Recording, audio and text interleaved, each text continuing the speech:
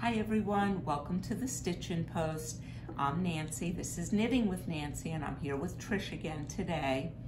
And we're all a bubble because we're getting ready for Quilt Show, which is coming up.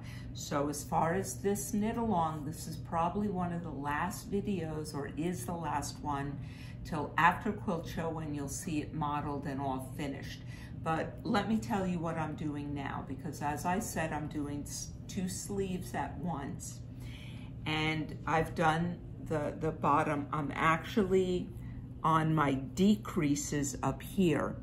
And the pattern states to bind off 1 stitch on each side for 38 rows for my size that I'm doing.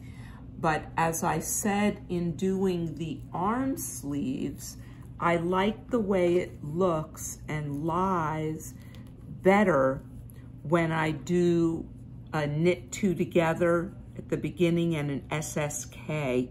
I just like how this looks nicer or cleaner finish, easier for sewing when I do it that way only on the right side, which means the back side would be purl only.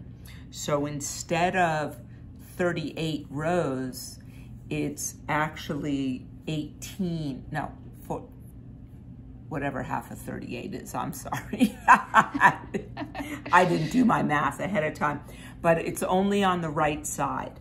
And when I start, it's a knit 2 together, and at the other end, it's an SSK. And I just think, and if we can get close here, it gives a nicer finish for those edge stitches, and will be easier when we go to sew it together. So I hope you have had fun with this Crealino knit along. I know I have. I'm anxious to start wearing it, or at least show it up in the shop. And we'll get this all sewn together and a new video after Quilt Show. Now, Quilt Show week is the week of July 4th, and Quilt Show being the 10th or 9th.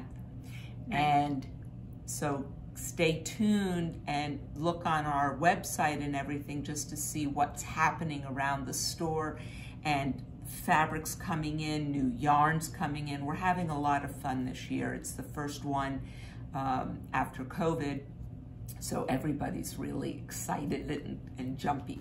So again, I'll see you soon after Quilt Show, and I'll show you the finished product. Have a great day.